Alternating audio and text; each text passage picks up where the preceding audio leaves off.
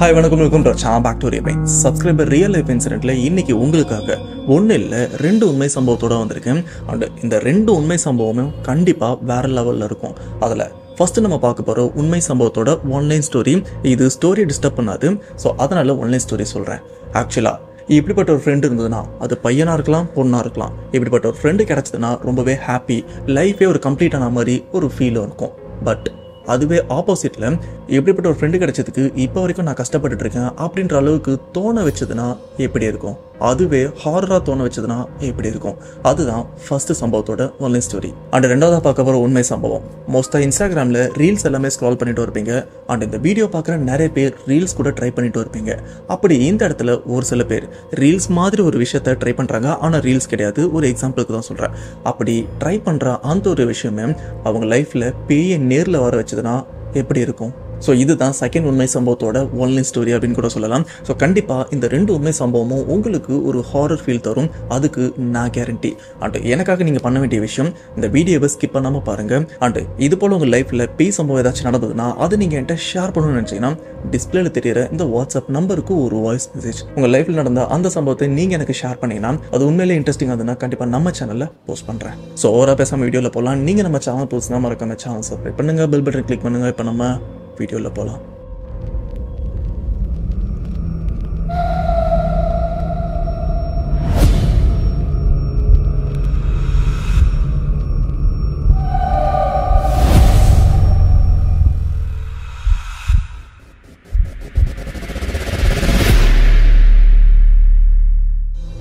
Okay, first நம்ம பார்க்க போகிற உண்மை சம்பவம். இந்த உண்மை சம்பவத்தை என்னோட ஃப்ரெண்டு தான் எனக்கும் ஷேர் பண்ணியிருக்காங்க. அவங்க நேம் சௌமியா. அவங்க சென்னை புழலையும் சேர்ந்தவங்க.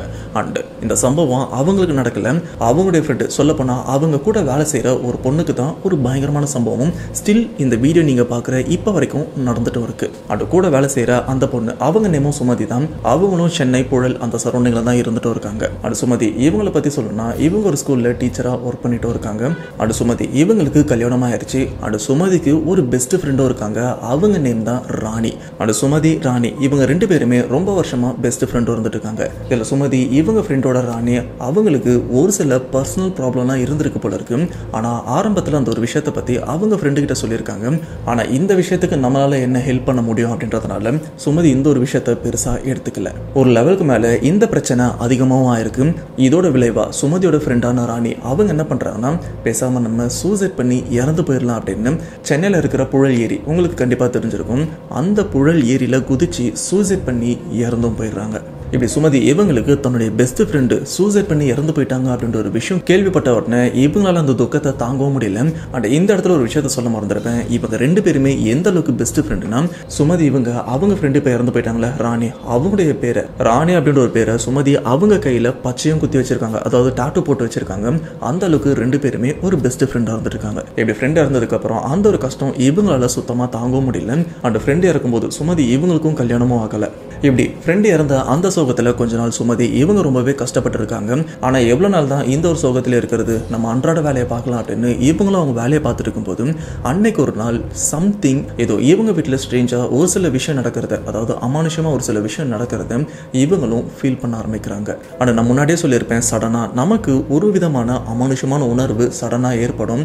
அண்ட் அந்த சமயம் நம்மள அறியாமலே நம்மளை சுற்றி இருக்கிற ஒரு சில பொருட்கள் கீழே விழுறதா இருக்கட்டும், அண்ட் ஒரு சில பேர் உருவத்தை பார்க்கறதா இருக்கட்டும், இந்த மாதிரி விஷயம் ரொம்பவே ரேராக ஒரு சில பேருக்கு நடக்கும். சேம் அதே போல தான் சுமதி இவங்களும் அந்த மாதிரி விஷயத்தை ஃபீல் பண்ணவும் ஆரம்பிக்கிறாங்க.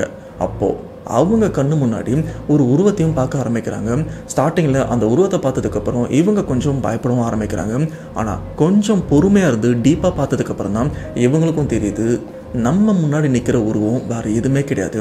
இப்போ ரீசெண்டாக இறந்து போன நம்ம ஃப்ரெண்டு ராணி இவ தான் இப்போ நம்ம முன்னாடி ஒரு ஆன்மாவாக நிற்கிறா அப்படின்ற ஒரு விஷயத்த இவங்க பார்த்ததுக்கப்புறம் ஒரு சைடில் இவங்களுக்கு ஹாப்பியாகவும் இருக்குது, இன்னொரு சைடில் இறந்து போன ஆன்மா பேய் இந்த மாதிரி விஷயத்த பார்க்குறோமே அப்படின்னு இவங்களுக்கு கை கால்லாம் நடுங்க ஆரம்பிக்குது. ரொம்பவே பயந்து போயிருக்காங்க. ஆனால் ஆரம்பத்தில் சுமதி இவங்க ஃபீல் பண்ணுற விஷயம் சரி நம்ம ஃப்ரெண்டு இறந்து போயிட்டா அந்த ஒரு ஃபீலிங்லேயே நம்ம ரொம்ப நாள் இருந்திருக்கோம், ஸோ அதனால் நம்ம பார்க்குறதுலாம் நம்ம ஃப்ரெண்டு மாதிரி இருக்குது அப்படின்னு இவங்களும் ஆரம்பத்தில் அதை பெருசாக எடுத்துக்கல. பட் போக போக அவங்க உருவத்தை அடிக்கடி நிறைய இடத்துல இவங்க பார்த்ததுக்கப்புறம் தான் இவங்களுக்கு கன்ஃபார்மாக தோணுது இறந்து போன நம்ம ஃப்ரெண்டோட ஆன்மா தான் இப்போ நம்மளை சுற்றி சுற்றி வந்துட்டுருக்கா, அவளுக்கு நம்மளை விட்டு போகிறதுக்கு மனசு இல்லை அப்படின்னு. ஆனால் ஆரம்பத்தில் ரொம்பவே சுமூகமாக போயிட்டு இருந்த இந்த ஒரு விஷயம் ஒரு லெவலுக்கு மேலே கொஞ்சம் ப்ராப்ளமாகவும் மாற ஆரம்பிக்குது. அது என்னன்னா இறந்து போன தன்னோட ஃப்ரெண்டு தன்னை கொன்று இங்கேருந்து கூட்டிகிட்டு போகிறதுக்காக தான் வந்திருக்கா அப்படின்ற ஒரு விஷயம் சுமதி இவங்க ஃபீல் பண்ணதுக்கப்புறம் ரொம்பவே பயப்படவும் ஆரம்பிக்கிறாங்க. ஏன்னா ஃப்ரெண்டு இறந்து போயிட்டான், அட்லீஸ்ட் அவளோட ஆன்மாவை அப்பப்போ பார்க்குறமே அப்படின்னு கொஞ்சம் ஆறுதலாக இருந்திருக்காங்க. ஆனால் இறந்து போன ஃப்ரெண்டு நம்மளையும் அவள் கூட இருக்கணும் அப்படின்னு கூப்பிட்றதுக்கு ட்ரை பண்ணுறா அண்டு அதுக்கேற்ற நிறைய விஷயமும் பண்ணிட்டு இருக்கா அப்படின்ற ஒரு விஷயத்த ஃபீல் பண்ணதுக்கப்புறம் சுமதி இவங்களால நிம்மதியாக இருக்க முடியுமா? இதுக்கப்புறம் இந்த ஒரு விஷயத்த வீட்லேயும் சொல்ல ஆரம்பிக்கிறாங்க. இது போல் இறந்து போன என் ஃப்ரெண்டு இப்போ ஆன்மாவா என் முன்னாடி வந்து என்ன பயமுறுத்த ட்ரை பண்ணுறான், இது மட்டும் இல்லாமல் என்னையும் அவ கூடவே கூப்பிடுறா, எனக்கு என்ன பண்ணுறதுன்னு தெரியல, இந்த பிரச்சனைலேருந்து எப்படி வெளியில் வர்றதுன்னு தெரியல அப்படின்னு இந்த ஒரு விஷயத்த வீட்டில் பேரண்ட்ஸ் கிட்ட சொன்னதுக்கப்புறம் பேரண்ட்ஸ் எல்லாருமே பயப்படுறாங்க. ஏன்னா அப்போ சுமதி இவங்க ஒரு வயசு பொண்ணு, கல்யாணமும் ஆகலை, கல்யாணம் பண்ண வேண்டிய வயசு தான். இதுக்கப்புறம் பாதிக்கப்பட்ட சுமதி இவங்களை கோயிலுக்கு கூப்பிட்டு போகிறாங்க. அந்த கோயிலுக்கு கூப்பிட்டு போனதுக்கப்புறம் கொஞ்சம் மந்திரிச்சு அவங்க கையில் தாயத்தம் கட்டுறாங்க. இதுக்கப்புறம் இந்த பிரச்சனையுமே வராதுமா, இது சும்மா காத்துக்கருப்போட சேஷ்டை தான், இதுக்கப்புறம் நிம்மதியாக போய் தூங்கு அப்படின்னு சுமதி இவங்களை வீட்டுக்கு அனுப்பிடுறாங்க. இவங்க ஃபேமிலியோட வீட்டுக்கு வந்துடுறாங்க. அன்னைக்கு நைட்டு நார்மலாக தூங்கிட்டு இருக்காங்க. அப்படி தூங்கிட்டு இருக்கும்போது இவங்க கையில் அந்த கயிறு இருந்துட்டு இருக்கு. ஆனால் எந்த பிரச்சனையுமே இல்லை, ரொம்பவே நிம்மதியாக தூங்கிட்டு இருக்காங்க. பட் இப்படியே நடுராத்திரியும் வருது. நடுராத்திரி வந்ததுக்கப்புறம் இவங்க ஃபீல் பண்ணுற விஷயம் இல்லையே, நம்ம முன்னாடி சம்திங் ஏதோ இருக்குது, யாரோ நம்மளை ரொம்ப நேரமாக பார்த்துட்டே இருக்கிற மாதிரி ஒரு உணர்வு இருக்குது அப்படின்றத சுமதி இவங்களும் ஃபீல் பண்ணுறாங்க. ஆனால் இது எல்லாத்தையுமே கண்ணை மூடினபடி தான் ஃபீல் பண்ணிட்டு இருக்காங்க. இது எல்லாமே பார்த்தீங்கன்னா அந்த நடுராத்திரி நான் ஆல்ரெடி சொல்லியிருப்பேன்ல, அந்த 2 மணிலேருந்து 3:30 மணிக்குள்ளே இந்த மாதிரி விஷயம் நடந்ததுன்னா கண்டிப்பாக நம்ம முன்னாடி சம்திங் ஏதோ ஒரு உருவம் இருந்து நம்மளை ரொம்ப நேரமாக பார்த்துட்டே இருக்குது. அதனால தான் நம்ம உள்வுணர்வு நம்மளை எழுப்பி அங்கே பாரு உன்னை ஏதோ பார்த்துட்ருக்கு, ஒழுங்காக எழுந்திரிச்சிரு அப்படின்னு ரொம்ப நேரமாக சொல்ல ட்ரை பண்ணோம். அதுக்கப்புறம் நம்ம கண்ணை திறந்து பார்க்கும்போது அந்த இடம் நார்மலாக தான் இருக்கும். சேம் இந்த இடத்துல சுமதி இவங்களும் கண்ணை திறந்தும் பார்க்குறாங்க. அப்படியே கண்ணை திறந்து பார்த்தா இவங்க முன்னாடி அகெயின் இறந்து போன இவங்க ஃப்ரெண்டோட ஆன்மா தான் இருந்துட்டு, ராணியோட ஆன்மா. இதை பார்த்த அடுத்த செகண்டே இவங்களுக்கு என்ன பண்றதுன்னு தெரியல, பயங்கரமா பயப்படுறாங்க. அப்ப சுமதி இவங்க நோட் பண்ற விஷயம், உடனே இவங்க கையை தொட்டு பார்க்குறாங்க. தொட்டு பார்த்தா கையில அந்த தாயத்துல எங்கடா இருக்குன்னு பார்த்தா இவங்க கையை எந்த இடத்துல வச்சு படுத்திருந்தாங்களோ அந்த இடத்துல யாரோ நேக்கா அப்படி கழட்டி வச்ச மாதிரியும் இருக்கு. அந்த தாயத்து அங்கதான் இருந்துட்டு இருக்கு. சுமதி இவங்களுக்கும் ஒன்றும் புரியல, இது எப்படி நம்ம கையில இருந்து கழண்டு விழுந்தது, அதோ இந்த தாயத்தை வந்து யாரோ பொறுமையாக கழட்டி வச்ச மாதிரி தான் இருக்கு. நம்மளும் ரொம்பவே டைட்டாக இந்த ஒரு தாயத்தை கட்டி வச்சோம், ஆனால் எப்படி இந்த ஒரு விஷயம் நடந்தது அப்படின்னு ரொம்பவே பயந்துருக்காங்க. இது மட்டும் இல்லாமல் அங்கே இருக்கிற ராணியோட ஆன்மா சுமதி இவங்களை என் கூட வந்துரு அப்படின்னு மறுபடியும் இவங்களை கூப்பிட்டு இருக்கு. இது மட்டும் இல்லாமல் 2 பேருமே பெஸ்ட் ஃப்ரெண்டு அப்படின்றதுனால இந்த இடத்துல ராணி இவங்க என்ன பிரச்சனையால சூசைட் பண்ணாங்க அப்படின்னு தெரியல, ஆனால் ஒரு இளம் வயசுலேயே அவங்களும் எந்த ஒரு விஷயத்தையுமே அனுபவிக்காம தற்கொலை பண்ணி இறந்தும் போயிட்டாங்க. இப்போ நான் மட்டும் இறந்து போயிட்டேன், என் ஃப்ரெண்டு நீ மட்டும் எப்படி உயிரோட இந்த உலகத்தில் எல்லாத்தையும் அனுபவிக்கலாம், என் கூட வந்துரு அப்படின்ற ஒரு மோட்டிவோட தான் இறந்து போன ராணியோட ஆன்மா இப்போ உயிரோடு இருக்கிற சுமதி இவங்களை எப்படியாச்சும் கொண்டு கூட்டு போயிடலாம் அப்படின்னு நிறைய விஷயங்களும் ட்ரை பண்ணிட்டு இருக்கு. ஆனால் இந்த ஒரு விஷயத்துக்கு ராணி இவங்க பிடி கொடுக்குற மாதிரியும் தெரியல. இந்த விஷயத்தை எதிர்த்து கொஞ்சம் ஃபைட் பண்ணவும் ட்ரை பண்ணுறாங்க. மறுபடியும் இந்த ஒரு விஷயத்த அவங்க ஃபேமிலிகிட்ட சொல்லும்போது அவங்க எல்லாருமே எப்படி இந்த தாயத்தை கழட்டுச்சு அப்படின்னு அவங்களும் கொஞ்சம் பயப்படுறாங்க. சரி இதை நாம தர்கா மூலியமாக சரி பண்ணிடலாம் அப்படின்னு அங்கேருந்து ஒரு தர்காக்கும் போகிறாங்க. அந்த இடத்துலையும் சேம் இந்த ஒரு விஷயத்த சொல்லும்போது அவங்களும் உனக்கு எந்த பிரச்சனையுமே வராதுமா, நான் பார்த்துக்கிறேன் அப்படின்னு அவங்களும் ஒரு சில சடங்கெல்லாம் பண்ணி மறுபடியும் ஒரு தாயத்தையும் கட்டி விடுறாங்க. அண்ட் இப்போ 2வதாக கரெக்டாக அந்த ஒரு தாயத்தை வந்து நிறைய முடிச்செல்லாம் போட்டு எக்காரணத்தை கொண்டும் கழண்டு வராத மாதிரி தான் டைட்டாக கட்டியிருக்காங்க. ஸோ இதுக்கப்புறம் வழக்கம் போல் சுமதி இவங்களும் வீட்டுக்கும் வந்துடுறாங்க. வீட்டுக்கு வந்ததுக்கப்புறம் மறுபடியும் நைட்டு தூங்கவும் ஆரம்பிக்கிறாங்க. ஆனால் இதுக்கு முன்னாடி என்ன பிரச்சனை நடந்ததும் சேம் அதே பிரச்சனை தான் அன்னைக்கு நைட்டும் நடக்க ஆரம்பிக்குது. அத்தனை முடிச்சு போட்டு வச்சா அந்த தாயத்தை மறுபடியும் யாரோ பொறுமையாக கழட்டி வச்ச மாதிரி இருக்கும். அது சேம் அதே உருவத்தை அவங்களும் பார்க்க ஆரம்பிச்சிருக்காங்க. அப்பவே சுமதி இவங்களுக்கு புரிஞ்சிருச்சு இந்த பிரச்சனை இதோட நிற்காது, கண்டிப்பாக இவன் நம்மளை ஏதாச்சும் பண்ண போறா அப்படின்னு பயந்துருக்காங்க. இதுக்கப்புறம் ஒரு கோவில் ஒரு தர்கா சர்ச் அப்படின்னு இல்லை, நிறைய இடத்துக்கும் போயிருக்காங்க, நிறைய விஷயங்களும் பண்ணியிருக்காங்க. ஆனால் எங்கெங்கெல்லாம் போயிட்டு அந்த தாயத்தாக இருக்கட்டும் மந்திரிச்ச பொருளாக இருக்கட்டும் இந்த மாதிரி என்னென்ன கொடுத்தாலும் இன்கேஸ் தாயத்தை வந்து நிறைய கட்டிட்டாங்க, ஆனால் அவங்க கையில் இருக்கிற அந்த ஒரு தாயத்தை யாரோ ரொம்பவே பொறுமையாக நேக்காக கட் பண்ணலாம் இல்லை, பொறுமையாக அந்த முடிச்செல்லாம் கழட்டி அந்த தாயத்தை மட்டும் கழட்டி கீழே போட்டிருக்காங்க. ஆனால் இந்த ஒரு விஷயத்த சுமதி இவங்க பண்ணல. இது மட்டும் இல்லாமல் சுமதியோட ஃப்ரெண்டான ராணி இறந்து போயிருக்காங்களா, அவங்க இவங்களை ரொம்பவே டார்ச்சர் பண்ண ஆரம்பிக்கிறாங்க. அந்த டார்ச்சரோட எண்டு எப்படி இருக்குன்னு பார்த்தீங்கன்னா, சுமதி இவங்களுக்கும் ஒரு சில மாதத்துக்கு முன்னாடி கல்யாணம் ஆயிடுச்சு. அந்த கல்யாணம் ஆன கொஞ்ச நாளுக்கு அப்புறம் அவங்களும் கன்சீவ் ஆயிருக்காங்க, ப்ரெக்னென்ட் ஆயிருக்காங்க. அப்படி கன்சீவ் ஆன கொஞ்ச நாள்லேயே பார்த்தீங்கன்னா அவங்க வயிற்றுல இருக்கிற அந்த ஒரு குழந்தை கலைஞ்சும் போயிருது. அதுக்கு காரணம் வேற யாருமே இல்லை, இறந்து போனால் அவங்க பெஸ்ட் ஃப்ரெண்டான ராணியோட ஆன்மா தான் இந்த ஒரு விஷயத்தையும் ட்ரை பண்ணியிருக்கு. ஏன்னா நான் ஆரம்பத்திலே சொல்லியிருப்பேன், இறந்து போன ராணி ஒரு வயசு பொண்ணாக தான் இறந்து போயிருக்காங்க. ஸோ வயசு பொண்ணாக இறந்து போனால் அவங்கள மோகினி அப்படின்னு கூட சொல்லுவாங்க.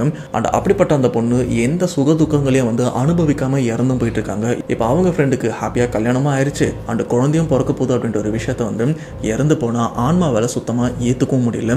இதனால் அவங்கள எந்த அளவுக்கு டார்ச்சர் பண்ணணுமோ ஸ்டில் இப்போ வரைக்கும் இந்த வீடியோ நீங்கள் பார்க்குறீங்களே, இப்போ வரைக்கும் அவங்களுக்கு அந்த பிரச்சனை கண்டினியூ ஆகிட்டு தான் இருக்குது.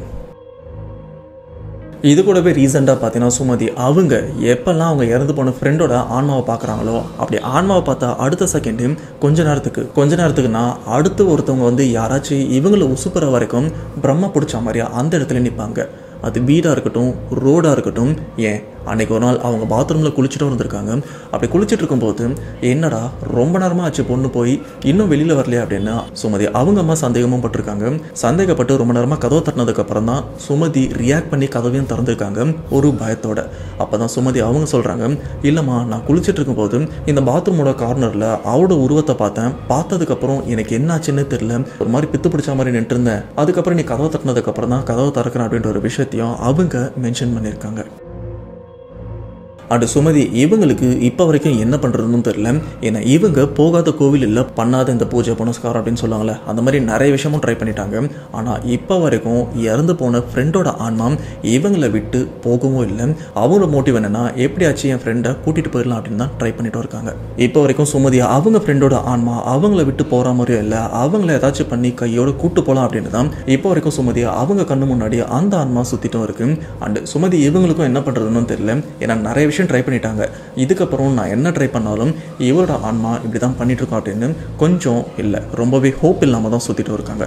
இன்கேஸ் இந்த வீடியோ பார்க்குற உங்களில் யாருக்காச்சும் சுமதி இவங்களுக்கு இந்த பிரச்சனையிலேருந்து நீ வெளியில் வரணும்னா இந்த மாதிரி விஷயத்தை ட்ரை பண்ணுமா, கண்டிப்பாக வெளியில் வந்துடலாம் அப்படின்னு உங்களால் ஏதாச்சும் சஜஷன் கொடுக்க முடிஞ்சால் மறக்காமல் கமெண்ட் பாக்ஸில் கொடுங்க. ஏன்னா அந்த ஒரு விஷயத்தை பார்த்து அவங்க ட்ரை பண்ணி அந்த பிரச்சனையிலேருந்து வெளியில் வந்தாங்கன்னா அவங்களும் ஹாப்பியாக இருப்பாங்களே, ஏதோ நம்மளால் முடிஞ்சது. ஸோ மறக்காமல் உங்களுடைய சஜஷனை மட்டும் கமெண்ட் பாக்ஸில் ஃபில் பண்ணி விட்டுருங்க. அண்ட் ரெண்டாவதாக பார்க்க போகிற அந்த அமானுஷ சம்பவம். இந்த சம்பவத்தை நமக்கு ஷேர் பண்ண சப்ஸ்கிரைபர், இவருடைய நேம் தேவா. இவர் மலேசியாவை சேர்ந்தவர். அண்ட் இந்த ஒரு சம்பவம் தேவா இவருக்கும் இவங்க டீமில் இருக்கிற எல்லாருக்குமே தான் நடந்திருக்கு. அண்ட் தேவா இவங்க டீம் என்ன பண்ணுறாங்கன்னா ஷார்ட் ஃபிலிமாக எடுத்துகிட்டு இருக்காங்க. அண்ட் அதுலேயும் பர்டிகுலர் ஒரு விஷயத்தை ட்ரை பண்ணுவாங்க. அது என்னென்னா, இப்போ நிறைய மூவியில் மாசான சீன்ஸாக இருக்கட்டும் அண்ட் கொஞ்சம் எமோஷனலான சீன்ஸாக இருக்கட்டும், அது எல்லாத்தையுமே நிறைய பேர் ரீக்ரியேட்டும் பண்ணுவாங்க. ரீக்ரியேட்னா என்னன்னு பார்த்தீங்கன்னா, நிறைய பேர் விஜய் நடித்த லியோ மூவியும் பார்த்துருப்பீங்க. அதில் நம்ம தளபதி விஜய் காஃபி ஷாப்லேயும் எடுத்துகிட்டு இருப்பாங்க. விஜயோட அப்பா காஃபி ஷாப்பில் நீ தான் லியோ தாஸ் அப்படின்னு கன்ஃபார்ம் பண்ணுறதுக்கும் வருவாங்கல்ல. ஆக்சுவலாக படத்தில் வர அந்த ஒரு சீனை இந்த சைடில் பசங்க எல்லாருமே அதில் வரா மாதிரி ட்ரை பண்ணுவாங்க. ஸோ அதை தான் ரீக்ரியேட் அப்படின்னு சொல்லுவாங்க. அண்ட் அதே போல் இந்த இடத்துல இந்த சம்பவத்தை நமக்கு ஷேர் பண்ண நம்ம சப்ஸ்கிரைபரான தேவா அண்ட் அவங்க டீம் எல்லாருமே லியோ மூவியும் பார்த்துருக்காங்க. ஸோ லியோ மூவி பார்த்த உடனே அதில் ஒரு 2 சீனை மட்டும் செலக்ட் பண்ணுறாங்க. அதில் ஒரு சீன் நான் இப்போ சொன்ன மாதிரி நம்ம தளபதி காஃபி ஷாப்பில் இருந்துட்டு இருக்கும்போது அவங்க அப்பா ஃபர்ஸ்ட் டைமாக அவரையும் பார்த்து நீ இங்கே தான் இருக்கியா அப்படின்னு கண்டுபிடிச்சிருவாங்க. அது ஒரு சீன். இன்னொரு சீன் என்னன்னு பார்த்தீங்கன்னா, ஹாரோல் தாஸ் அதாவது நம்ம அர்ஜுன் நிறைய பேரோட கையும் வெட்டிட்டு இருப்பாங்க. அப்படி வெட்டினதுக்கப்புறம் லியோட ஃபோட்டோ எடுத்துகிட்டு அந்த கண்ணாடியெல்லாம் உடச்சி நீ உயிரோட தான் இருக்கியா அப்படின்னு ஒரு சீனும் வரும் பார்த்தீங்கன்னா. ஸோ இந்த 2 சீனை தான் ரீக்ரியேட் பண்ணலாம் அப்படின்னு பிளான் பண்ணுறாங்க. அதுக்கேற்ற மாதிரி இவங்க ஃப்ரெண்ட்ஸ் எல்லாமே ரெடி ஆகுறாங்க. ஓகே, யார் யார் இந்த சீன்ஸ் பண்ண போகிறாங்க, நீ ஆண்டனி தாஸாரு, நீ ஹாரோல் தாஸாரு, நீ லியோ தாஸாரு அப்படின்னு அவங்க ஃப்ரெண்ட்ஸ்க்கு ஏற்ற மாதிரி ரோலும் கொடுக்குறாங்க. இதில் இந்த சம்பவத்தை நமக்கு ஷேர் பண்ணாரு தேவா. அவர் தான் அர்ஜுனோட கேரக்டரான ஹாரோல் தாஸ். சரி, இப்போ சீனும் ரெடி. யார் யார் எந்தெந்த கேரக்டர் ஆக்ட் பண்ண போகிறாங்க அப்படின்றத நம்ம ரெடி பண்ணிட்டோம். இப்போது இந்த ஒரு சீனை எடுக்கிறதுக்கு எந்த லொக்கேஷன் லொக்கேஷன் போகிறது அப்படின்னு பேசிகிட்டே இருக்கும்போது தான் இந்த டீமில் இருக்கிற ஒருத்தர் நம்ம ஏரியாவில் அந்த அபேண்டட் பில்டிங் இருக்கு அங்கே போய் எடுக்கலாமே அப்படின்னு சொல்லும்போது எல்லாருமே கொஞ்சம் யோசிக்க ஆரம்பிக்கிறாங்க. ஏன்னா அவங்க எல்லாருக்குமே அந்த அபேண்டட் அண்ட் ஹாரரான பில்டிங் பற்றி நல்லாவே தெரியும். அந்த இடத்துல பேய்கள் நடமாட்டம் அதிகமாக இருக்குது. ஏன்னா அந்த பில்டிங்கில் 11:45 வரைக்கும் யார் வேணாலும் எப்போ வேணாலும் போயிட்டு வரலாம், எந்த பிரச்சனையுமே இருக்காது. ஆனால் 12 மணி தாண்டிச்சுன்னா அந்த இடத்துல நிறைய விதமான அமானுஷமான விஷயம், ஏன் அந்த இடத்துல உருவத்தை கூட நிறைய பேர் பார்த்து பயந்துருக்காங்க. ஸோ இதனாலே அந்த இடத்துல 12 மணிக்கு மேலே யாருமே போக மாட்டாங்க. அப்படிப்பட்ட இடத்துல தான் இப்போது அந்த 2 சீனையும் ரீக்ரியேட் பண்ணலாம் அப்படின்னு டீம் ரெடி ஆகுறாங்க. அதுக்கேற்ற மாதிரி அந்த பில்டிங்கில் இருக்கிற செக்யூரிட்டி கிட்டையும் ஆனால் ஷூட் எடுக்கணும் அப்படின்னு சொல்கிறாங்க. அண்ட் பேசி பர்மிஷனும் வாங்கிடுறாங்க. அந்த டீம் இவங்க பர்மிஷன் வாங்கின டைம் என்னன்னு பார்த்தீங்கன்னா நைட்டு 10 மணிக்குள்ளே, அதாவது ஈவினிங் ஷூட் ஸ்டார்ட் பண்ணோன்னா நைட்டு 10 மணிக்குள்ளே எல்லாத்தையுமே முடிச்சுட்டு பேக்கப் பண்ணிவிட்டு கிளம்பிடலாம். ஏன்னா அதுக்கப்புறம் அங்கே இருந்தால் தான் கொஞ்சம் கொஞ்சமாக ப்ராப்ளம் வரும். அதுக்கு முன்னாடி எல்லாத்தையும் முடிச்சுட்டு போயிடலாம் அப்படின்னு தான் பக்காவாக பிளான் பண்ணுறாங்க. அப்படி 10 மணின்னு கன்ஃபார்ம் பண்ணதுக்கப்புறம் தான் டீமில் இருக்கிற எல்லாருமே சரிடா போயிட்டு வரலாம், 10 மணி தானே, அப்போ இந்த இடத்துல எந்த பிரச்சனையுமே இருக்காது அப்படின்னு நம்பி எல்லாருமே அந்த இடத்துக்கு போகலாம் அப்படின்னு பிளான் பண்ணுறாங்க. பட் அந்த இடத்துல இயற்கை கொஞ்சம் விளையாடுறது. அது என்னன்னு பார்த்தீங்கன்னா அன்னைக்குன்னு அந்த பர்டிகுலர் ஏரியாவில் நல்லா மழை பெய்யுது. அண்ட் இவங்க டீமில் இருக்கிற எல்லாருமே வேறு வேறு லொக்கேஷனில் இருக்கிறதுனால ஒருத்தரும் ஒரு பர்டிகுலர் லொக்கேஷனில் மீட் பண்ணுறதுக்கே டைம் ஆயிடுது. அதாவது அந்த ஹாரரான பில்டிங்கு போகிறதுக்கு முன்னாடி ஒரு லொக்கேஷனில் எல்லாருமே ஒன்று சேர்ந்துருவாங்க. அங்கேருந்து தான் ஒன்றா எல்லாருமே அந்த ஹாண்டடான ஹாரரான பில்டிங்கும் போவாங்க. அப்படி இவங்க மீட் பண்ணுற அந்த ஒரு லொக்கேஷனுக்கு வரதுக்கே கிட்டத்தட்ட நைட்டு 10 மணி ஆயிடுது. ஏன்னா அந்தளவுக்கு அங்கே அதிகமாக மழை பெஞ்சிருக்கு. எல்லாருமே கொஞ்சம் கஷ்டப்பட்டு தான் வந்திருக்காங்க. இதில் ஒரு சில பேர் யோசிக்கலாம், ப்ரோ அன்னைக்கு கேன்சல் பண்ணிவிட்டு வேறு எதனா ஒரு நாளில் வச்சுருக்கலாம்ல அப்படின்னு கேட்கும்போது இவங்க எல்லாருமே அந்த ஒரு சீனை எடுத்தே ஆகணும் அப்படின்ற ஒரு ஆர்வத்திலையும் இருக்காங்க. இது மட்டும் இல்லாமல் அந்த இடத்துல அந்த டேக்கு தான் பர்மிஷன் வாங்கியிருக்காங்க. திரும்ப போய் கேட்டால் கொடுப்பாங்க அப்படின்றது டவுட்டு தான். ஸோ இதனால தான் ஸ்டார்ட் பண்ணிட்டோம், முடிச்சுட்டே வந்துடலாம் அப்படின்னு எல்லாருமே 10 மணி ஆனாலும் இவங்க மீட் பண்ண லொக்கேஷன்லேருந்து அந்த ஹாண்டடான பில்டிங்கும் போகிறாங்க. அவங்க போய் சேர்றதுக்கே கிட்டத்தட்ட 11 மணி ஆயிடுது. அந்த 11 மணிக்கு அவங்க அங்கே போகும்போதே கொஞ்சம் பயத்தோடு தான் இருந்துட்டு இருக்காங்க. ஏன்னா 10 மணி அப்படின்றது ஒரு சேஃபான டைம் தான். அந்த 10 மணிக்கு மேலே கூட அந்த 11 மணி வரைக்கும் கூட கொஞ்சம் சேஃபான டைம் தான். அதுக்கப்புறம் தான் கொஞ்சம் கொஞ்சமாக அந்த இடத்துல அந்த பேய்கள் நடமாட்டம் வரதை எல்லாருமே உணர ஆரம்பிப்பாங்க. கரெக்டாக இவங்க 11 மணிக்கு தான் அந்த இடத்துல ரீச் ஆனதுக்கப்புறம் இதுக்கப்புறம் இந்த எக்யூப்மெண்ட்லாம் ரெடி பண்ணி எந்த லொக்கேஷன் பார்த்து எந்த ஆங்கிளில் கேமரா வச்சு எந்த ஆங்கிளில் லைட் வச்சு அப்படின்னு எல்லாத்தையுமே ஃபிக்ஸ் பண்ணி ஸ்டார்ட் பண்ணுறதுக்கே மணி 12 ஆயிடுது. அண்ட் இந்த இடத்துல ஒரு விஷயத்த சொல்ல மறந்துருப்பேன். அது என்னன்னு பார்த்தீங்கன்னா இந்த டீமில் தேவா இவங்க டீமில் ஒரு 2 பேர் மோஸ்ட்டாக ஃப்ரெண்டுங்க டீம் அப்படின்னு வரும்போது அதில் 1-2 ஆர்வக்கோளாறு இருக்கும். அண்ட் நம்ம சொல்கிற பேச்சே கேட்காது. அதே போல் தான் தேவா இவங்க ஃப்ரெண்ட்ஸ் டீம்லையும் பார்த்தீங்கன்னா 2 பேரும் இருக்காங்க. அண்ட் அவங்ககிட்டையும் டேய் இந்த இடம் கொஞ்சம் டேஞ்சரானது தான், இந்த இடத்துல இந்த பேய்கள் நடமாட்டம்லாம் இருக்குது அப்படின்னு டீமை சேர்ந்தவங்களாம் சொல்லியிருக்காங்க. பட் அந்த 2 பேரும் மட்டும் அங்கே இருக்கிறவங்க எது பேயா என்ன இந்த இடம்னா பேய் வந்துருமா, என்னதானே பண்ணுருமா, முடிஞ்சால் வர சொல்கிறா பார்த்துடலாம் அப்படின்னு அவங்க 2 பேருமே அந்த இடத்துல சம்திங் அங்கே இருக்கிற அந்த ஸ்ட்ரேஞ்சான பேய்களாக இருக்கட்டும் ஆன்மாவாக இருக்கட்டும் இவங்களை ட்ரிகர் பண்ணுற மாதிரி, அதாவது இவங்களை நோண்டுற மாதிரி ஒரு சில வார்த்தைகள்லாம் சொல்லவும் ஆரம்பிச்சிருக்காங்க. இவங்க சொன்ன அந்த ஒரு வார்த்தையை கேட்டு டீமில் இருக்கிற ஒரு சில பேர் கொஞ்சம் டென்ஷனாக இருக்காங்க. அப்போது பேய் டென்ஷன் ஆகாதா? இப்போ எல்லாமே ரெடி, கேமரா ஆன் பண்ணிட்டாங்க. ஃபர்ஸ்ட் எந்த சீன் எடுக்கிறாங்கன்னு பார்த்தீங்கன்னா ஹாரல்தாஸோட அந்த கைவிடுற சீன் தான் எடுக்கலாம் அப்படின்னு கேமரா ஜஸ்ட் செக் பண்ணிட்டு இருக்காங்க. அப்போது அந்த ஆக்ட் பண்ணுறவங்க ஃப்ரண்ட்டில் இருந்துருக்காங்க. அண்ட் கேமராமேன் இந்த இடத்துல இருந்துட்டு இருக்கும்போது இந்த கேமராமேனாக இருக்கட்டும் அண்ட் அவர் கூட இருக்கிற சப்போர்ட்டராக இருக்கட்டும் அண்ட் இவங்க 2 பேருமே ஒரு விஷயத்தை ஃபீல் பண்ணுறாங்க. அது என்னென்னா இவங்க ஃப்ரெண்ட்ஸ் எல்லாருமே ஒரு சரௌண்டிங்கில் தான் இருந்துட்டு இருக்காங்க. பட் இந்த லொக்கேஷனை தாண்டி யாரோ நிற்கிறத இவங்களும் பார்க்குறாங்க. ஸ்டார்டிங்கில் இவங்க பார்க்கும்போது சரி யாரும் இந்த பக்கம் வந்திருக்காங்க போல இருக்கு அப்படின்னு அதை பெருசாக எடுத்துக்கல. பட் கொஞ்சம் டீப்பாக பார்த்ததுக்கப்புறம் தான் அவங்களுக்கும் தெரியுது இல்லை இது மனுஷன் கிடையாது, அந்த 12 மணி ஆயிடுச்சு, அதுக்கேற்ற மாதிரி இந்த இடத்துல ஒரு சில அசம்பாவிதங்கள் நடக்க போது அதுக்கான ஒரு ஆரம்பம் தான் அப்படின்னு கேமராமேன் இவரும் சரி அண்ட் அவரோட ஃப்ரெண்டு இவங்க 2 பேருமே உணர ஆரம்பிக்கிறாங்க. ஆனால் அப்போ இந்த ஒரு விஷயத்த கூட இருக்கிற ஃப்ரெண்ட்ஸ் கிட்ட சொல்லலை, சொன்னால் பேனிக் ஆவாங்க அப்படின்றதுனால இதை பற்றி பெருசாக ரியாக்ட் பண்ணிக்கல. அண்ட் அதுக்கேற்ற மாதிரி அங்கே இருக்கிற உருவமும் கொஞ்ச நேரத்தில் மறைஞ்சும் போயிடுது. இப்போ இந்த சம்பவத்தை நமக்கு ஷேர் பண்ண தேவா அவர் தான் அர்ஜுன் கேரக்டரான ஹாரல்தாஸ் கேரக்டரை ப்ளே பண்ணவும் போகிறாரு. அதுக்கேற்ற மாதிரி அவருக்கு காஸ்டியூம் அண்ட் மேக்கப் கையில் ஒரு கத்தியும் கொடுத்துட்றாங்க. அண்டு அந்த ஒரு சீன் அவர் ஆக்ட் பண்ணலான்னு போது அவருக்கு அந்த இடத்துல சடனாக ஒரு மாதிரி ஸ்ட்ரேஞ்சான சொல்லப்போனால் இந்த இடத்துல சம்திங் ஏதோ கெட்டது நடக்க போகிற மாதிரி இருக்குது அப்படின்ற ஒரு விஷயத்த கொஞ்சம் உணரவும் ஆரம்பிக்கிறாங்க. அண்டு தேவா இவருக்கு இந்த இடத்த பற்றி நல்லா தெரியும் அப்படின்றதால இவருக்கும் புரிஞ்சு போச்சு, ஓகே சம்திங் ஏதோ இருக்குது, இருந்தாலும் நம்ம ஷூட்டை முடிச்சுட்டு கிளம்பிடலாம் அப்படின்னு தேவா இந்த இந்த இடத்துல டேக்குக்கு ரெடி ஆகும் போது பார்த்தீங்கன்னா சடனாக அந்த இடத்துல ஒரு பெண்ணோட அலறல் சத்தமும் கேட்க ஆரம்பிக்குது. அந்த அலறல் சத்தம் எப்படின்னு பார்த்தீங்கன்னா, நிறைய ஆண்கள் ஒரு பொண்ணுக்கிட்ட தப்பாக நடந்துக்கும் போது, சொல்லப்போனால் அவங்களை கற்பழிக்கும் போது அவங்க எந்த அளவுக்கு ஒரு வலியோட ஒரு பயத்தோட கத்துவாங்க, அந்த அளவுக்கு ஒரு அலறல் சத்தம் இந்த இடத்த சுற்றியும் கேட்க ஆரம்பிக்குது. இந்த சத்தம் தேவா இவருக்கு மட்டும் கேட்கல, கேமராமேன் ஃப்ரெண்டாக இருக்கட்டும் அண்ட் கூட இருக்கிற மற்ற ஃப்ரெண்டு டோட்டலாக எல்லாருக்குமே அந்த ஒரு சத்தம் கேட்டு கொஞ்சம் பயப்படவும் ஆரம்பிக்கிறாங்க. இதுக்கப்புறம் இவங்க டேக்கும் போகிறாங்க அண்டு ஷூட்டும் ஸ்டார்ட் பண்ணுறாங்க. அந்த நேரம் கேமராமேன் இவருக்கு சம்திங் ஏதோ ஒரு ஃபீல் ஆகிக்க போல இருக்கு. எல்லாத்தையுமே ஸ்டாப் பண்ணிவிட்டு ஒரு வித பயத்தோடு இருந்திருக்காங்க. அண்டு கேமராமேன் அந்த ஃப்ரெண்டை கொஞ்சம் சமாதானப்படுத்துறதுக்கே லைட்டாக டைம் ஆயிடுது. சரிடா ஆல்ரெடி லேட்டு, சீக்கிரம் ஷூட்டை முடிச்சுட்டு கிளம்பிடலாம் அப்படின்னு கொஞ்சம் அவசரமாக ஷூட்டும் எடுக்கிறாங்க. இப்போ தேவா அந்த ஹாரல்தாஸ் அந்த கைவிட்டுற சீன்லாம் எடுத்துகிட்டு இருக்காங்க. அந்த ஒரு சீனை அவசரமாக முடிச்சதுக்கப்புறம் பார்த்தீங்கன்னா இப்போ இந்த இடத்துல தான் லியோ தாஸோட ஃபோட்டோவும் வரும். ஹாரல்தாஸ் அந்த ஃபோட்டோவை உடைப்பார். அந்த ஒரு சீனை ஷூட் பண்ணலாம் அப்படின்னு அந்த ஃபோட்டோவை எடுத்துகிட்டு வராங்க. அந்த ஃபோட்டோ யாரோடதுன்னு பார்த்தீங்கன்னா தேவா இவருடைய ஃப்ரெண்டு தான் அந்த லியோ தாஸ் கேரக்டரும் ப்ளே பண்ணுறாரு. அவரோட ஃபோட்டோவை தான் அந்த இடத்துல எடுத்துகிட்டு வராங்க. அதை உடைக்கலான்னு வரும்போது சடனாக இங்கே இருக்கிற கேமராவாக இருக்கட்டும் லைட்டாக இருக்கட்டும் எல்லா எக்யூப்மெண்ட்டுமே சடனாக பவர் கட் ஆன மாதிரி கட்டும் ஆயிடுது. மேபி உங்களில் ஒரு சில பேர் யோசிக்கலாம், ப்ரோ அங்கே ஏதாச்சும் பவர் கட்டாக இருக்க போகுது அப்படின்னு. அண்ட் ஆல்ரெடி மழை வேறு பெய்யுதுன்னு சொன்னீங்க, பவர் கட்டாக இருக்குமே அப்படின்னு நீங்கள் நினைக்கலாம். பட் இந்த மாதிரி ஷூட்டுக்கு போகிறவங்க அந்த இடத்துல இருக்கிற பவரை நம்பிலாம் போக மாட்டாங்க. இவங்க எடுத்துகிட்டு போகிற லைட்டாக இருக்கட்டும் கேமராவாக இருக்கட்டும் எல்லாத்துக்குமே பேக்கப் பேட்டரி அப்படின்னு நிறையவும் எடுத்துகிட்டு போவாங்க. அண்ட் பெரிய லைட்டுக்கு அதுக்கேற்ற மாதிரி பேட்டரி எடுத்துகிட்டு போவாங்க. ஸோ அங்கே இருக்கிற பவர் எப்போ வேணாலும் சொதப்பலாம் அப்படின்னு ப்ரிப்பேர்டாக போவாங்க. அது மாதிரி தான் இந்த டீமும் பேட்டரி எல்லாமே சேஃபாக தான் எடுத்துகிட்டு வந்திருக்காங்க. எல்லாத்துலேயுமே நல்லாவே சார்ஜ் இருக்குது. அப்படி இருக்கும்போது சொல்லி வச்ச மாதிரி எல்லா லைட்டுமே எப்படி ஆஃப் ஆகும்? ஸோ இந்த ஒரு விஷயத்தை ஃபீல் பண்ணதுக்கப்புறம் கேமராமேனாக இருக்கட்டும் அண்ட் இந்த சீனை டைரக்ட் பண்ணுற ஃப்ரெண்டாக இருக்கட்டும் அவருக்கும் ஆரம்பத்துலேருந்தே நம்ம இங்கே வந்ததுலேருந்து நிறைய விஷயம் தப்பாக நடந்துட்டுருக்கு. இந்த ஒரு ஷூட்டை மட்டும் நம்ம இப்போ எடுக்க வேண்டாம், இன்னொரு நாள் எடுத்துக்கலாம், பேக்கப் பண்ணுங்கள் கிளம்பிடலாம் அப்படின்னு எல்லா விஷயத்தையுமே கேமரா லைட் எல்லாத்தையுமே பேக்கப் பண்ணிவிட்டு அந்த இடத்த விட்டு கிளம்புறாங்க. இதுக்கப்புறம் எல்லாருமே பேக்கப் பண்ணிவிட்டு அந்த பில்டிங்கில் இருந்து கீழே வந்துடுறாங்க. அப்படி கீழே வந்ததுக்கப்புறம் தான் தேவா அண்ட் அந்த லியோ கேரக்டர் ப்ளே பண்ணுறாருல அந்த நண்பருக்கும் ஒரு விஷயம் தோணுது, டேய் என்னோடய ஃபோட்டோவை மேலேயே விட்டு வந்துட்டீங்களேடா அப்படின்னு சொன்னதுக்கப்புறம் தேவா இவர் என்ன பண்ணுறாருனா, சரி மச்சான் நான் போய் எடுத்துகிட்டு வந்துடுறேன் அப்படின்னு தேவா அவர் கூட இன்னும் 2 ஃப்ரெண்டு அந்த ஃபோட்டோவில் இருக்காரு அவர் இல்லை, அவர் தவிர்த்து 2 ஃப்ரெண்டு அண்ட் தேவா 3 பேருமே அந்த பில்டிங்கோட மேலேயும் போகிறாங்க. அப்படி மேலே போகும்போது இவங்களுக்கு அந்த சூழ்நிலை அந்த வைப்பு சரியில்லை, ஒரு மாதிரி அமானுஷமாக இருக்கிறது இவங்களும் ஃபீல் பண்ணுறாங்க.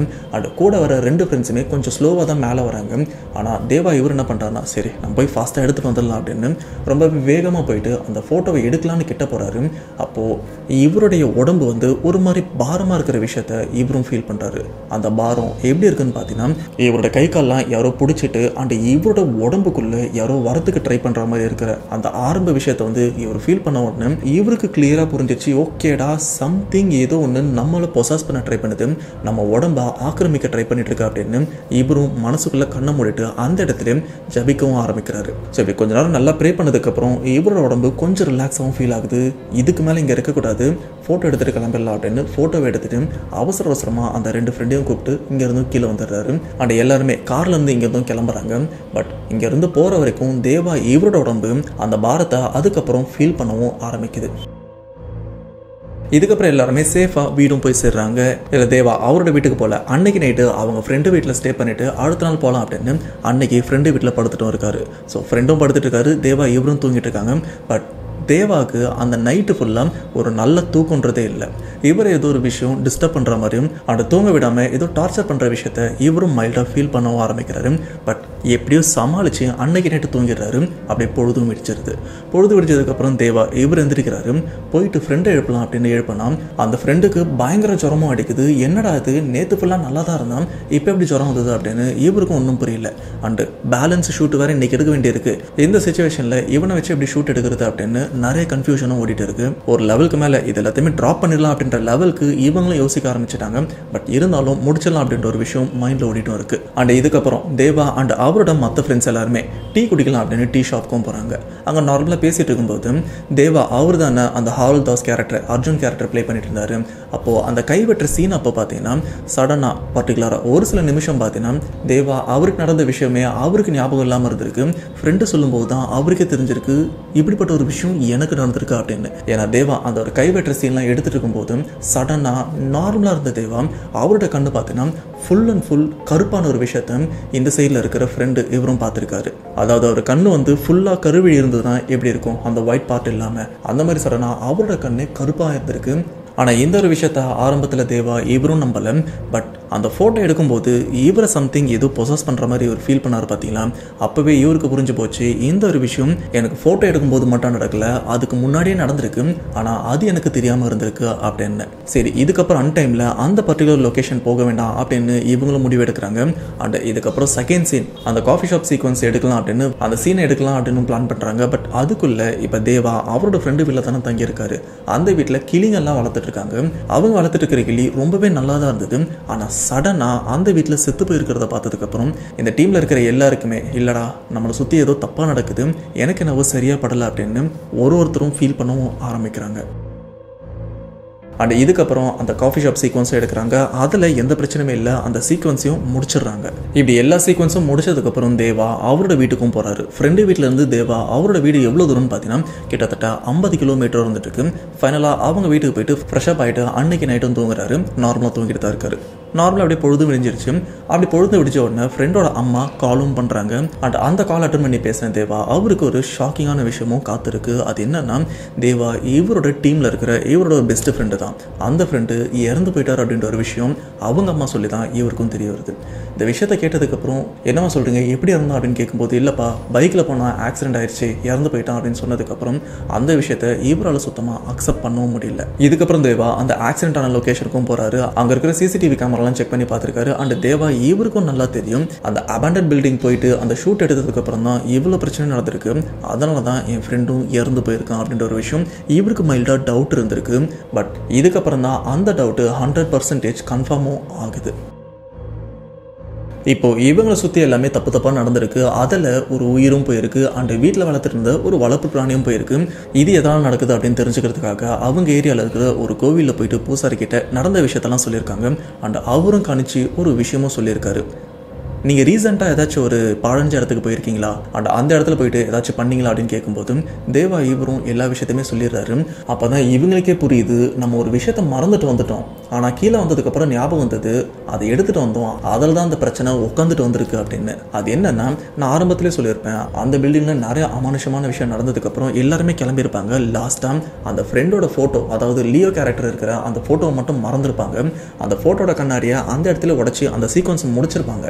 பட் இருந்தாலும் அந்த ஃபோட்டோவை அங்கேயே மறந்துட்டாங்க. ஆனால் இவங்களோட கான்செப்ட் என்னன்னு பார்த்தீங்கன்னா இது போல் அந்த ஃபோட்டோவோட கண்ணாடியை நம்ம உடைக்கிறோம், அதுவும் அந்த அபேண்டடான இடத்துல இந்த ஒரு விஷயம்லாம் பண்ணுறோம். அப்படி பண்ணதுக்கப்புறம் அந்த ஃபோட்டோவை அந்த இடத்துல வச்சு எரிச்சிடலாம், அதுதான் சேஃப்னு தோணுது அப்படின்னு இவங்களுக்குள்ளே டிஸ்கஸ் பண்ணியிருக்காங்க. பட் அங்கே நடந்த பதற்றத்தில் இது எல்லாத்தையுமே மறந்துட்டுருக்காங்க. ஃபைனலாக அந்த ஃபோட்டோவை எடுத்துகிட்டு வந்துடலாம் அப்படின்னு போய் ஃபோட்டோவை எடுத்துகிட்டு வந்திருக்காங்க. பட் அங்கே இருக்கிற சம்திங் அந்த கெட்டதுங்க வந்து அந்த ஃபோட்டோவில் ஆண்டு இருக்குது. அதாவது அந்த ஃபோட்டோ மூலியமாக தான் இவங்களையும் நெருங்கி இருக்குது அப்படின்ற ஒரு விஷயம் அந்த பூசாரி சொன்னதுக்கு அப்புறம் தான் இவங்களுக்கே புரிஞ்சிருக்கு. அடடா இதனால தான் அந்த ஃபோட்டோ நம்ம எடுக்க போகும்போது நம்மளை சம்திங் ஏதோ பொசஸ் பண்ண மாதிரி ஃபீல் இருந்தது அப்படின்னு தேவாவும் ஃபீல் பண்ணியிருக்காரு. இதுக்கப்புறம் அந்த பிரச்சனையிலேருந்து வெளியில் வரதுக்கு ஒரு சில விஷயம்லாம் பண்ணாங்க. அந்த பிரச்சனைலேருந்து ஆல்மோஸ்ட் வெளியில் வந்துட்டாங்க. பட் 100% 100% வெளியில் வந்துட்டாங்களான்னு கேட்டீங்கன்னா இல்லை. இப்போவும் தேவா அண்ட் அவங்க ஃப்ரெண்ட்ஸுக்கு ஒரு சில அசம்பாவிதங்கள் நடக்கிறத அவங்களும் ஃபீல் பண்ணிட்டு தான் இருக்காங்க. அண்ட் தேவா இப்போ கூட பைக்கில் போனார்னா அவருக்கும் சரி அவங்க ஃப்ரெண்ட்ஸுக்கும் சரி ஆக்சிடென்ட் ஆகிற மாதிரி ஒரு சில விஷயம் ஸ்டில் இப்போ வரைக்கும் நடந்துட்டு தான் இருக்குது. அதுலேருந்தே அவங்களுக்கு புரிகிற விஷயம் இது இன்னும் முடியலை அப்படின்னு. அண்ட் இந்த சம்பவத்துலேருந்து தேவா இவர் சொல்கிற விஷயம் என்னென்னா இந்த மாதிரி ஷூட் நீங்கள் எடுக்க போகிறதா இருந்தால் நீங்கள் எது பண்ணுறதா இருந்தாலும் ஒரு சேஃபான இடத்துல பண்ணுங்கள். இன்கேஸ் அங்கே பிரச்சனை இருக்குது அப்படின்னு தெரிஞ்சதுன்னா அண்ட் அந்த இடத்துல அந்த பிரச்சனை வரதுக்கு ஒரு பர்டிகுலர் டைமும் இருக்கும். 6 மணிக்கு மேலேயோ இல்லை 8 மணிக்கு மேலேயோ இல்லை இந்த பில்டிங்கில் நடந்த மாதிரி 12 மணிக்கு மேலேயோ தான் பிரச்சனை வரும். அதுக்குள்ளவே ஒரு 2-3 மணி நேரத்துக்கு முன்னாடி அந்த ஷூட்டு இல்லை ஏதாச்சும் ஒரு விஷயம் நீங்கள் பண்ண போகிறதா இருந்தால் அதை முடிச்சுட்டு சேஃபாக வெளியில் வர்றது தான் நல்லது. குறிப்பாக நீங்கள் போகிற இடத்த பற்றி நல்லா தெரிஞ்சுட்டு பண்ணுங்கள். எங்களை மாதிரி கொஞ்சம் ஆர்வக்கோளராக கொஞ்சம் லேட் நைட்டில் போயிட்டு இந்த மாதிரி பண்ணிங்கன்னா கண்டிப்பாக உங்களுக்கும் பிரச்சனைகள் வரும். அதன் மூலிமா எங்கள் டீமில் என்னுடைய நண்பனையும் இழந்துட்டேன். அண்ட் அவரோட வளர்ப்பு பிராணி சின்னதாக இருந்தாலும் அது ஒரு உயிர் தான். 2 உயிரை இந்த இடத்துல நாங்கள் இழந்திருக்கோம். அண்ட் இதுக்கப்புறம் எங்களுக்கு என்ன பிரச்சனை நடக்க போகுது அப்படின்னு கூட தெரியல அப்படின்னு தேவா அவரும் ஃபீல் பண்ணி தான் சொல்லியிருக்காரு. ஸோ இன்கேஸ் நீங்கள் ஏதாச்சும் ஒரு விஷயத்தை வந்து ஹாரரான இடத்துல ட்ரை பண்ணுறதா இருந்தீங்கன்னா கொஞ்சம் சேஃபாக ட்ரை பண்ணுறது நல்லது.